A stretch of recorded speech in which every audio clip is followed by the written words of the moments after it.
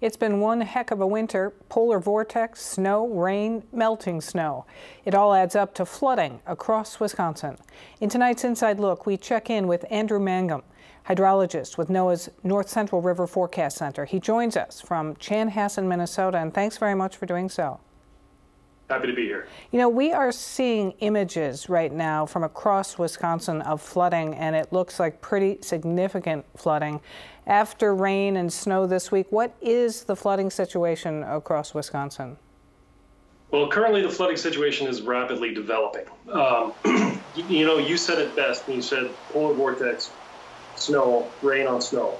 We've got pretty elevated chances of significant flooding across the entire state because of the conditions on the ground. And what we're seeing right now is just the beginning of that. This rainstorm that passed over has brought down a lot of the snowpack. So you go outside, you see a lot of the snow has come down. However, that water is only just now starting to make it into the rivers all over the place. What we're seeing instead is ice jamming and flooding from ice jams, where ice piles up into a big ice dam and causes a backup of water all over the place. And so you will get flooding in a lot of unexpected areas and flooding that's very difficult to forecast. How is this year different than others? This year is different than others in that we just have a historic level of snow. In many places, February blew out the record for snow that fell in February. We also went into the winter with the rivers at fairly elevated levels in terms of flow, and the soil's very, very wet. So what makes this year different, it's not any one factor, it's the fact that we have a combination of all of these factors that makes this year a little bit different and leads us to a situation where we have the potential for some very significant flooding. Does this year look like historic flooding? You know, I mean, is it that different? There certainly could be some historic floods. Now, that is a misleading title sometimes. There could be historic floods in places where we have gauges there for a very long time, and that's a very serious situation. And there's an elevated chance of flooding at those kind of spots. There can also be historic floods in places where the gauges are very new and we don't have a very long record.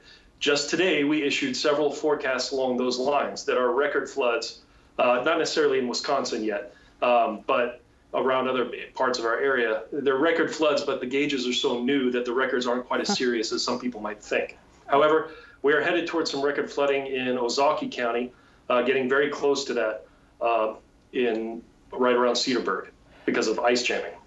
We did extensive coverage of the flooding in Sauk County last year due to the Baraboo River overtopping its banks. What is the status of that area right now? I mean, those people are still trying to recover from last year.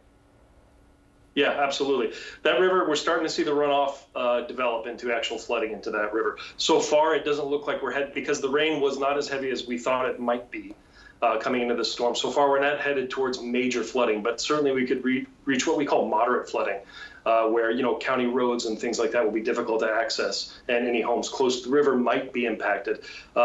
For people that are living in that area, I would absolutely recommend contacting the Weather Forecast Office, either in La Crosse or Milwaukee, to ask about what kind of impacts they could expect and check what the forecast looks like. We are monitoring that river very, very closely. In fact, I am monitoring it. You spoke of Ozaukee County. What are other critical spots? Let's see. I would say that a lot of the critical spots are happening in the Kickapoo area over in southwest Wisconsin. Certainly, Sauk County with the Baraboo River is critical. All along the Wisconsin River, heading on up into Rhinelander, that snow has yet to fully develop into flooding, so that's kind of waiting in the wings. Northeastern Wisconsin, we're getting a lot of ice jamming, so up and down the Milwaukee River, all the way down to Milwaukee. So it's a little hard to say there's one spot in the state that is bad. It would be probably more accurate to say that there are many spots in the state that are at risk, at least, of some significant flooding. With about a minute left, given the snowpack and the frozen ground and these ice jams, how long could this go into the spring? I would say at least another month of looking at this, of elevated chances. And then we should be able to get rid of much of the snowpack. So I would say month to 6 weeks. We'll have everything kind of flushed out just in time for the big summer storms to come in. And we're hoping that what we get is a nice kind of maple syrup spring where we get, you know, slightly warm days and cold nights that can bleed off the snowpack slowly. But we'll see. All right, we will see. Andrew Mangham from NOAA, thank you very much. Thank you.